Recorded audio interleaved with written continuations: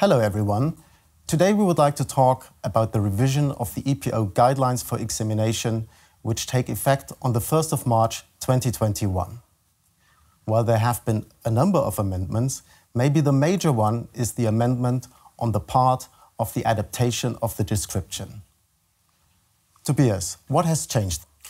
The amendment in the guidelines, which are the primary guide for more than 4,000 examiners working at the EPO, is in the section dealing with the requirement of clarity of the claims, Article 84 EPC. More precisely, it is section F, Roman numeral 4, 4.3, which deals with inconsistencies.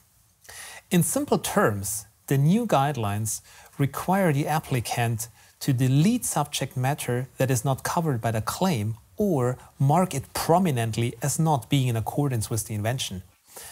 Now, Christoph, the question patent prosecutors will often face is, what is the better deal, deleting or marking as not being in accordance with the claimed invention? Well, I guess there is two aspects to that question. The first one, of course, is the impact on the claim scope. What does it do to the claim during infringement proceedings? But there is another one, and that is, what happens if you delete something from the description and later on the patent is challenged in opposition or in validity proceedings? Can you then still use the deleted parts to amend your claims if need be? Right. Taking the second question first, the answer is rather straight. Features that belong to embodiments that have been deleted or declared as not being in accordance to the invention can be reintroduced after grant to defend the patent in amended form. This follows directly from Article 123.2 EPC, which refers to the content of the application as filed, not to any later amendments.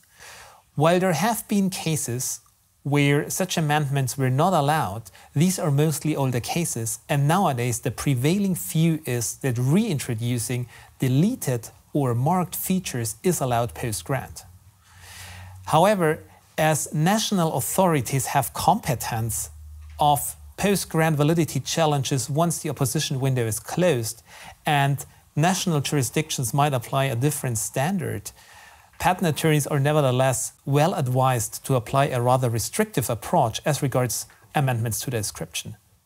Christoph, speaking about national authorities, what is the impact on infringement proceedings? Well, take an example, a claim directed to a connector, and that claim has been limited during the prosecution proceedings to a female type connector. Now, there is an embodiment in the specification which has elements of both female type and male type connectors. So it is debatable whether that hybrid embodiment falls under the claim scope of the claim limited to female type.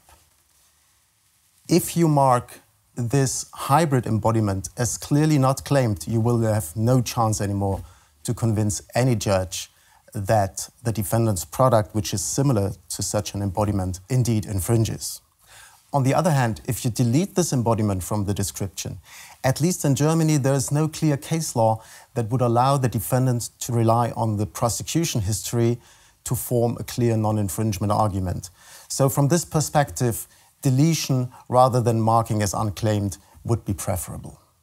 Right. This applies to the question of literal infringement. Christoph, would the situation be different if one considered infringement on a doctrine of equivalence? Maybe not much. We have clear case law in Germany saying that if you disclose an embodiment but do not claim it or even mark it as explicitly not claimed, you cannot catch such an embodiment with the doctrine of equivalence. Now, such a case law does not exist for embodiments that were originally disclosed in the application and later on deleted. Again, we don't have case law in Germany that looks at the prosecution history there. So there might be at least a small chance that you catch such an embodiment under the doctrine of equivalence. But that chance is probably small, because if the examiner asks you to delete or mark the embodiment as unclaimed because it's not patentable, the defendant will likely have the defense of practicing the prior art, which in Germany is called the Formstein defense, and therefore you will not win much in the end. So overall, from a claim scope point of view, deletion is preferable rather than marking as unclaimed. But our advice would be that if the examiner makes you remove such a feature because it's not patentable, do not hope that you can cover it with claim interpretation or under the doctrine of equivalence in infringement proceedings. It would be better in this case to file a divisional application. Thank you, Christoph. All in all, the primary rule seems to be amend the description as little as possible. If there is no inconsistency between the claims and the description, there should be no objection under Article 84 EPC in this regard.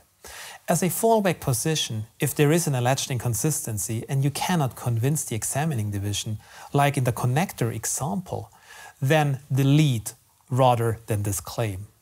Finally, there might be situations where you have passages in a description that are directed to a component that is in relation to the claimed entity or that constitutes a larger part than the claimed entity, like a housing used for the connector or a system using the claimed connector.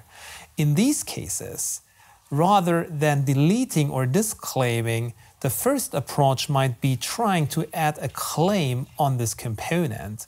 If this does not work, you may use positive language to remove the inconsistency, like for example saying the housing that is disclosed can be used in conjunction with the claimed connector. Thank you for this summary, Tobias. If you have questions on this topic, please feel free to contact us.